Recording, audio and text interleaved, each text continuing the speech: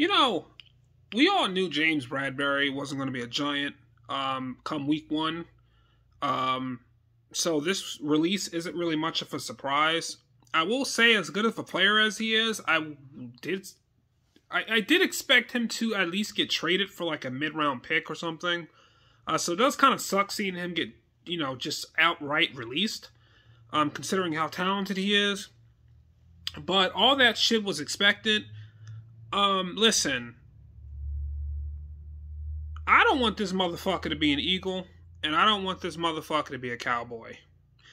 You can sign with any other team you want. Hell, you can sign with the Commanders for all I care. You can sign with the Commanders, the Jets, the Patriots, any team you want. I do not want this motherfucker in Philadelphia at all. It's already bad enough that the fucking Eagles have a stacked defense. Dallas has a somewhat stacked defense. Like, that's the last fucking thing we need right now, is for one of those two teams to get another all-pro fucking corner. So, yeah. Other than that, I'm really okay with the release. I mean, I'm really not okay with it, to be honest with you, because one, he's a good-ass fucking corner, and two, that's a fat-ass hole to fill. A hole that Adoree Jackson can't fill.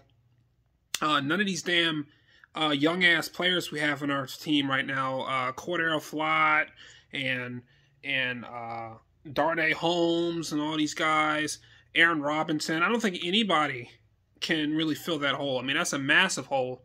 But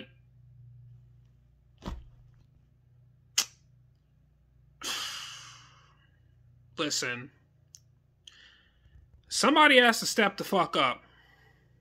All I fucking know is, I hope this motherfucker doesn't end up in Philadelphia.